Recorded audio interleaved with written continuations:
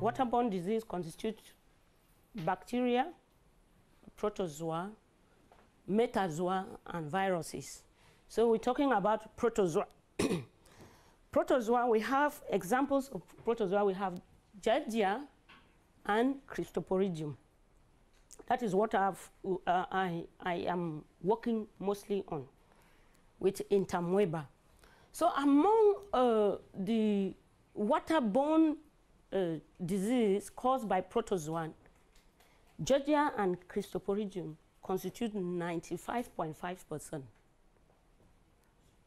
Then others 4.5. So we see here that Cryptosporidium is the highest found in water than Giardia.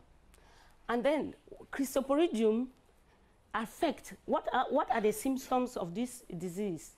When you have it, it is being, one thing about these diseases here in the developed world is, anytime you have stomach ache or you have diarrhea, you think it's being caused by bacteria, E. coli. But sometimes, most of them are being caused by Cryptosporidium parasite, which are protozoan parasites, Cryptosporidium, Intermoeba, and Giardia. So in Europe, a high increase of Cryptosporidium cases occurred from 2006 to 2009.